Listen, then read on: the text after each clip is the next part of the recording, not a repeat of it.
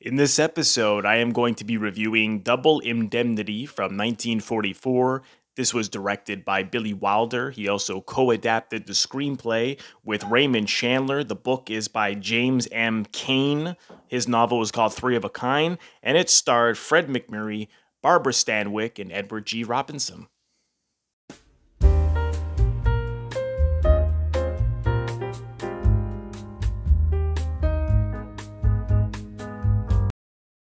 This certainly isn't considered the first film noir, but it's certainly set a trend in Hollywood for its box office success, and it laid a foundation for so many of the themes in film noir to come. For example, we have guilt, we have the themes around morals, betrayal, greed, paranoia, anxiety, crime, things like that. So to me, this film is not so much about how people think it's, you've got your femme fatale, you got your doomed protagonist, and that the femme fatale gets the doomed protagonist to kill her husband in order to get the insurance money so that they can be together.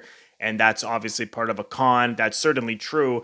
And that the guy that Fred McMurray plays very much is in love with the woman. He's willing to kill her husband to take the insurance money, but he's really doing it because he's so infatuated and in love with Barbara Stanwyck. Now, often that is what people think this film is about, but it's actually a little more complex than that, because what's so interesting about Fred McMurray is we see off the top, he's shot in the arm. We don't know exactly what happened. He goes to his office and he's telling the story into a recorder for Edward G. Robinson's character. So everything is told in the past through his point of view. And as he says in the top, I did it for the love of a woman and for money. And I didn't get the woman and I didn't get the money. So we know he's doomed. We know everything went wrong, and we ask ourselves why. But really what's interesting is that he's not totally doing this for her. As when he meets her off the top, we see that he's, very sexually attracted to her. That great shot, the POV shot when he first sees her as he visits the house because he's trying to renew her husband's automobile insurance package. And, she's only in a towel. And as she's going down the stairs, he's looking at her leg, and he's the anklet bracelet. And it's filled with heat, and you can really feel it between them. It's very wonderfully performed by Barbara Stanwyck and Fred McMurray. So what's interesting is that when she makes the suggestion a little later on to get accident insurance, so that if something happens to him, she'll get the insurance money. She makes it seem that she wants it just because she was so concerned about her husband working in the oil industry he's in dangerous conditions, and she's concerned that something will happen to him and he doesn't have accident insurance. And he sees right through that. He's seen, he's been around for a while. He's seen every trick in the book about what people try to do to con the insurance company. And we even see that earlier in the first scene with Edward G. Robinson. There's someone comes in, puts in some kind of claim, and Edward G. Robinson, being so good at what he does, sees right through the con, and you get a good sense that Edward G. Robinson is a guy who just knows the ins and outs of what people, when they're legitimate claims and when they're not. And he, Fred McMurray right away says, you won't get away with that. There's no way you'll get away with that. She kind of backpedals and he storms out because he's repulsed by it. But what's interesting is that then he starts to think about it. He's sort of, as he's, this film is also about those, sometimes how we have these really dark impulses that we don't follow. And in this film, they certainly, Fred McMurray and Barbara Stanwyck's characters certainly follow their darker impulses. We start to see that this is actually something he does want to do, and he can't quite believe it. It's something part of his subconscious that has now come to the conscious part of himself. And he even goes home and he has a hard time putting on the lights as it starts to get dark outside, which I like that touch as he's looking out the window, because he can't believe that he actually is now thinking about this. And as he realizes, he's actually thought about this for years, and he has in the voiceover is so great in this because it says so much about the psychology of this man, what he's thinking and feeling through every step of the way. And of course, in many film noirs, they utilize voiceover so well. And as he says, it's like the guy who's worked behind the roulette table in a casino. I'm paraphrasing, in a casino or something, and he sees how everybody tries to cheat and he knows everybody's tricks. And so he starts to think of, I know this system so well that I can probably get away with cheating the system. And as an insurance man, he knows the system so well. How could I get away with fraud? And so this is something that really intrigues him.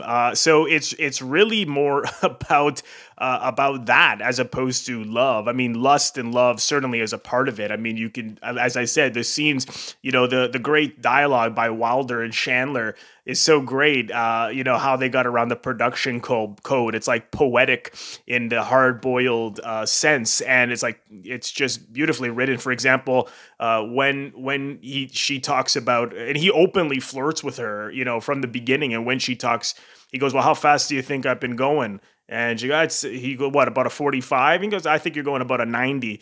I just think that was so great to basically talk openly about how much he's coming on to her, how much, he can't stop looking at her legs. He can't stop talking about her ankle bracelet. So she certainly does drive him crazy, but it's not simply the cliche of, well, he's around, he's doing this all for her. And, I haven't seen this movie in a while, and that's how I remember it. And it goes so much deeper than that. It's so much more interesting, but he certainly has more of a conscience as opposed to Barbara Stanwyck.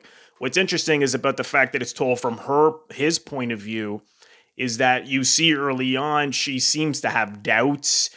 She goes to his apartment, talks about how her husband hits her, and that he's not leaving any of his insurance money to her. If anything happens, it's going to her daughter, and so he doesn't have as much money as he used to. But then she also cries and talks about how he's abusive and how he hates her and he treats her so badly, and so.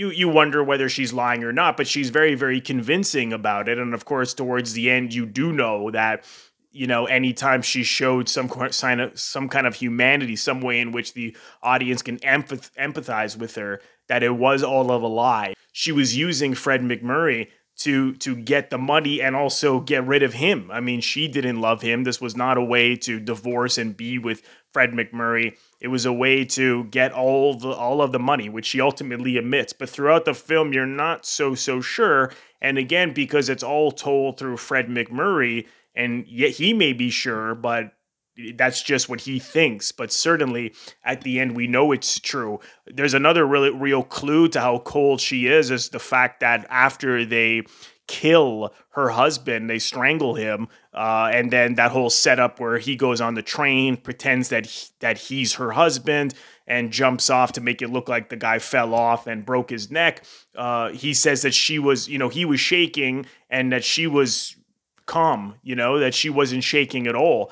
And so you get a clue that there's no emotion. She has no feeling. She has no, moral compass, so to speak. And of course, as the film goes on, he feels so bad about the daughter. I mean, he met the daughter earlier, and he gives her a ride. She waits in his car, and he gives her a ride to meet her boyfriend. And you start to see, even before they did anything, that he's thinking to myself, my God, how am I driving with the daughter of this man? I mean, this is terrible what I'm doing. And she's such a nice young woman. And you get the sense that his guilt starts to eat away at him even before they commit the murder. Now, what's interesting about the relationship with Edward G. Robinson is that they have this great friendship. And this is something that apparently was not in the book as much. And a bit of trivia is that the writer of the book, James M. Cain, felt that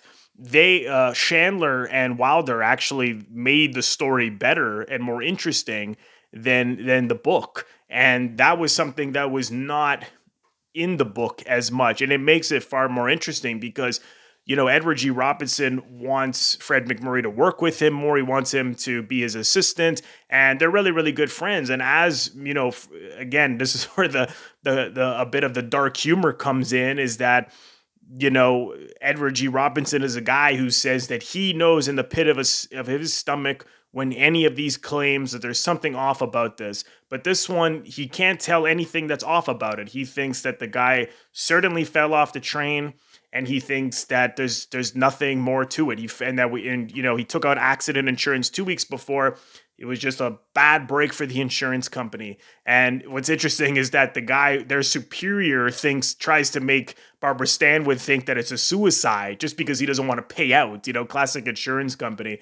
So everybody has their share of flaws and lack of heart. But Edward G. Robinson then begins to just figure it out. He's like, well, I bet you this is what happened. I bet you someone went and disguised himself as the man, as the husband, and made it look like he fell off the train, but really they killed him first. So the guy is so smart. But how are you going to prove that? And of course the irony is that he's talking to the murderer, and the murderer is a close friend of his.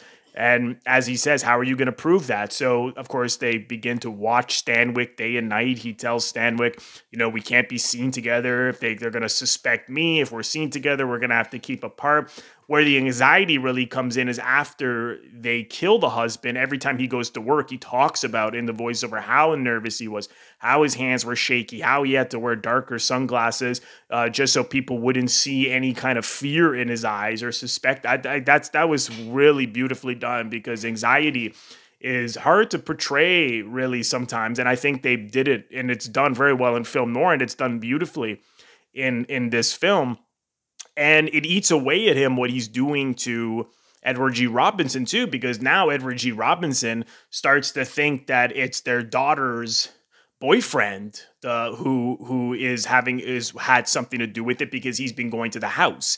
And then he sneaks into Edward G. Robinson, hears the recording of how great Fred McMurray is, and how he couldn't have had anything to do with it because the insurance company begins to suspect him. You're not really sure why they suspected him at that point.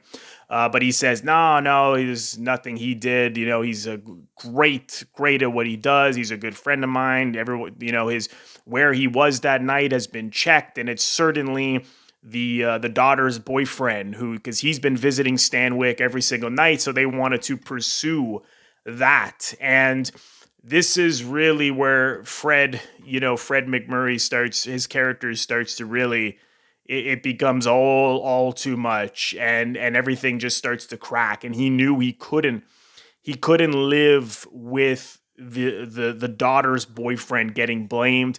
The daughter now had her mother die and her father die, and he could not do this. I mean, his consciousness comes in, and his morals begin to be addressed, and I think he starts to ask himself, who am I? There's another great scene where his daughter, he begins to hang out with the daughter, mainly because she starts to think that Stanwyck had something to do with it, because she was convinced that Stanwyck killed her mother, which likely was true as she tells the story.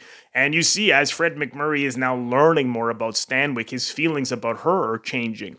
Now he knows what happened to the first wife of Barbara Stanwyck's husband. All she said earlier was that she was his nurse, but McMurray knows nothing about the fact that Stanwyck clearly killed this woman. The daughter's boyfriend, he has been going over there every single night. So the audience at this point is led to believe, as he heads over to Barbara Stanwyck's place, that he is going to kill her because he thinks that she's involved with her stepdaughter's boyfriend. So this is an interesting scene, because Stanwyck has already been caught in some lies. So Fred McMurray doesn't know what to believe. And as she says, no, it had nothing, I was trying to get him to kill her, so she was feeding his mind with the fact that, the daughter was having an affair, and because he was such a jealous guy, she knew that about him. And so she was trying to put him into some kind of violent rage. And there's no reason for her to do that other than spite, other than the fact that she hated the daughter. There was no money involved in that. And that was another aspect to how Fred McMurray was disturbed by her. Because again, he didn't know anything about that. He didn't know anything about how the first wife died, which clearly Stanwyck was the catalyst for. And this is all just becoming way, way too much. And so, as he goes to pull the curtains, because he's obviously going to kill her, and then she shoots him. She couldn't finish him off because she realizes in that moment that she actually loves him. Again, it's melodramatic. It's a little out there, but you believe it because, Stanwyck was so genuine in that moment. What a performance. Suddenly seeing this woman who has been so cold-blooded, suddenly so tender and vulnerable. And she says, I just realized now that the reason I can't kill you is because I do love you. And he doesn't buy it. But I don't even, and he shoots her. But I don't even think even if he did buy it, it would matter. This is really up to the audience, because to me, he was so disturbed by everything that she had done and everything that he had done, because they were now thinking that the daughter's boyfriend was behind this. He was not going to let that go to court and have that be the new situation and have the daughter have to go through that after now losing her mother and her father. So it's a double suicide in that sense, because he knows he's going to confess his part in it and go to the gas chambers and kill her. I think the only reason he doesn't kill himself is because he wants to tell Edward G. Robinson the truth, so that Edward G. Robinson doesn't try to pursue the daughter's boyfriend. And, as soon as he's shot and he shoots Stanwyck, the daughter's boyfriend shows up and he says to her, go see the daughter, because she really, really, really, really loves you. And so that was like his last good deed before, of course, the inevitable doom of what's to come. And I love when, he's telling the story through the tape recorder. Edward G. Robinson shows up. He now knows the truth about what's happened, that it was actually Fred McMurray all along. And just the look in his face, he doesn't really know what to do. It was beautifully performed because, Fred McMurray still, there's a part of him that wants to run. And as he says, he's going to cross the border, go to Mexico. And Edward G. Roberts says, you're not going to make it. And sure enough, he doesn't even get to the elevator before he collapses. And of course, that classic last, moment of lighting the cigarette. In the whole film, it was always Fred McMurray lighting, sort of the surrogate father, Edward G. Robin's cigarette. It's interesting how you do feel for Fred McMurray. You just feel that he went wrong. He made some bad choices. He certainly was rotten. There's a great line that Barbara Stanwyck says that she's rotten. And he says, well, so am I, just not as bad as you.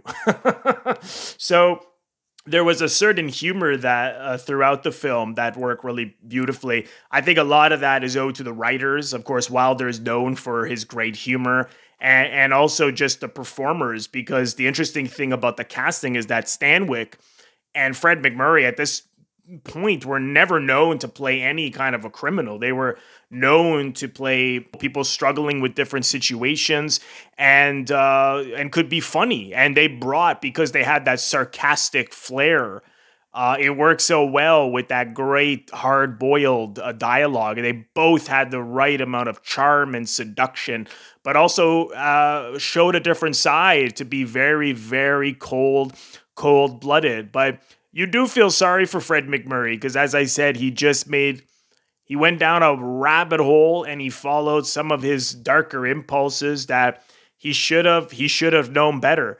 So it's a wonderful, really wonderful film. I think I really have only seen it once or twice max before.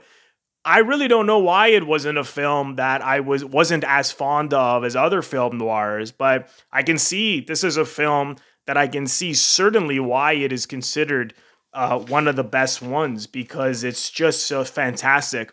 A couple of trivia notes is that Chandler and Billy Wilder hated each other. They did not get along at all, but somehow they managed to come together and write this really, really wonderful screenplay. Something I was not aware of is that there were a couple of alternate endings shot to this film. One was the gas chamber scene where they actually saw Fred McMurray put to death. And that, I believe, no one's 100% sure, but it may have been shot or written just to, so that the censors knew that, yes, this man does not get away with anything. Clearly, at the end, he doesn't. I mean, you don't see him go to the gas chamber, but you know he's going to be arrested. But they did shoot it, and there's only a still here from this film noir book. I'll put that a little closer to the camera. It's a nice shot, though. This still here, this is from the book, the film noir book, Into the Dark. So there is a still that exists, but people have tried to find the footage over years, and it's largely believed to be, you know, burnt or tossed aside. But I'm really glad they didn't stick to that ending, because I think the fact that it ended with Robinson lighting the cigarette of Fred McMurray is just perfect. Just such a great ending.